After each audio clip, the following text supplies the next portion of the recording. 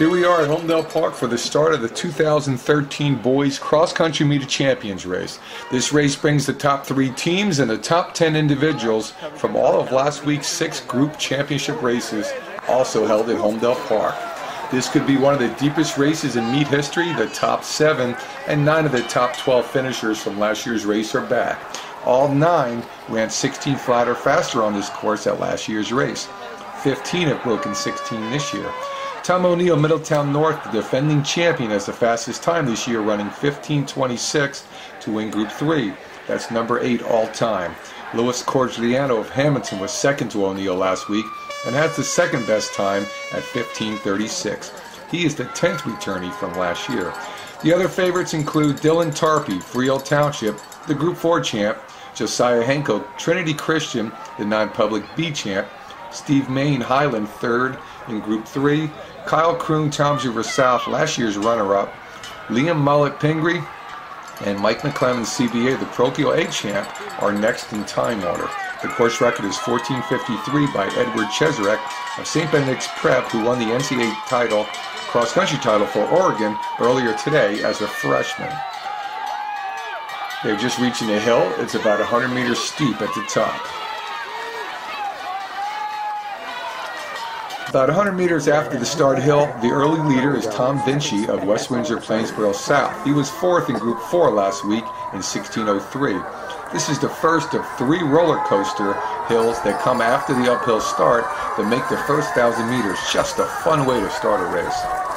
Looking at the team race, in a merge of all group races last week, CBA would have been first and is the favorite.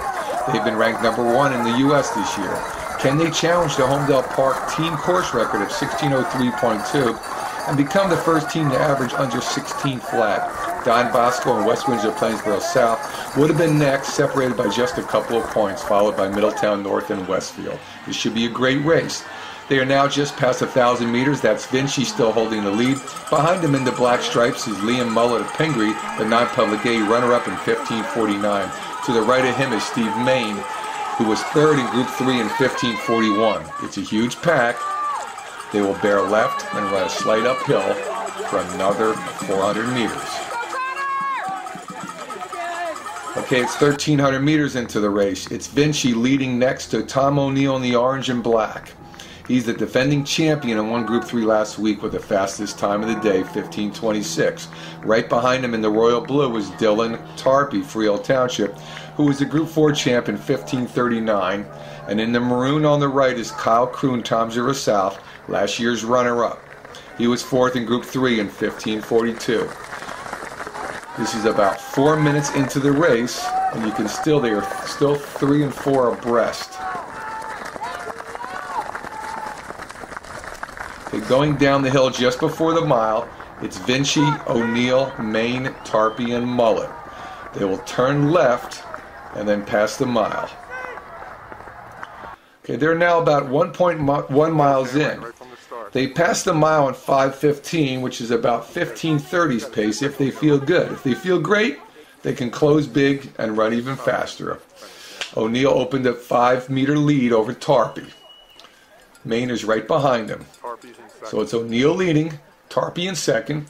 Behind Tarpey and to the left in blue is Mike McClemens of CBA, the parochial A champ in 15:56. In 4th behind Main, the tall one, in dark blue is Josiah Henko of Trinity Christian, who won non-public B in 15:39. This road leads them to the bowl. When completed, the real racing will begin. So entering the bowl, it's O'Neill, Tarpey, Main, Henko, McClemens, then Kroon.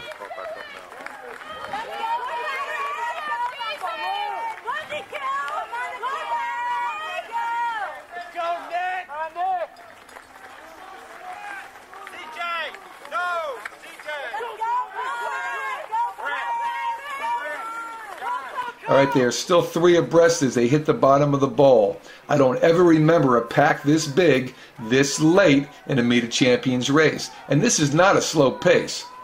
So it's O'Neill leading, followed by Tarpey and Henko, Main and McClemens, Kroon, Ungenmock of Wayne Hills, Rooney of CBA, and Vinci. CBA's third, Blaise Ferro, a soph, is in 11th, so they're in great team shape. Now they'll disappear from view as they turn right to start up the hill. Look at the crowd at the bottom of the bowl, and here we turn and start up the hill. Alright, it's still O'Neill, Hanko, and Tarpey in the lead. But if you look closely, there are 18 people within 20 meters of the lead. They are all in a position to win. But we all know that the move has not been made yet. Who will make it and when? As they get to the top and prepare to run the steepest part of the hill, the last 40 meters, it's O'Neill, Hanko, Main, Tarpey, McClemens, Kroon, and in the light blue on the outside is Lewis Corgliano of Hamilton, who had the second fastest time last week as runner-up in Group 3. And here come the chasers. You can see in their effort how hard it is. That first mile took a lot out of them, and now they're forced to run this other hill that kind of puts them under. They are now 100 meters past the top of the hill, and they're accelerating. It's O'Neill leading, Hanko and Main a step behind. In the light blue, Corgliano, Mike McClemens next, followed by Tarpey, Ungenmach, and Kroon. The chase pack, Mullet behind them in 9th. Higgins of Don Bosco in the maroon in 10th, and it's Group 1 champ Craig Cordy in the black, Chris Luciano, Mountain Lakes in the orange. CBA has 3 of the next 5, that's 4 in the top 17. They are now about 200 meters from the 2-mile mark.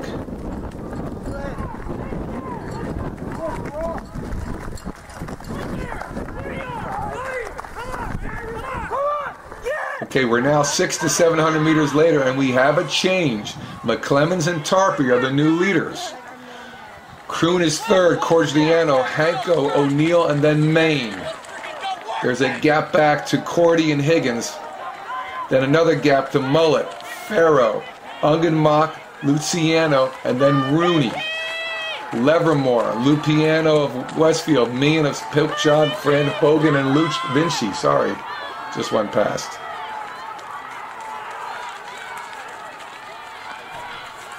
We're coming up to about 1,000 to go.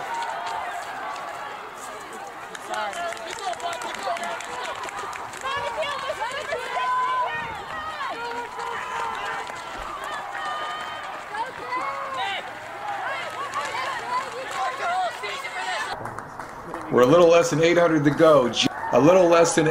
go. Just over 2 minutes, and McClemens has 4 seconds over Tarpey with Corgliano on his shoulder. Kroon a couple of steps back. Then it's Hanko, Main. O'Neill looks back at Corsi and Higgins. Then it's Ferro, Mullet, and Rooney. Ungenmach, Meehan and Luciano, Lupino, Vinci, and Livermore. Then we have Bogan, Robert Stone and Milburn, Justin Lippert of Middletown North, Leland Jones, Bobby Gonzalez of Don Bosco, Tommy Teachin of Hopewell Valley, and CBA's 5th, Mike Cassidy.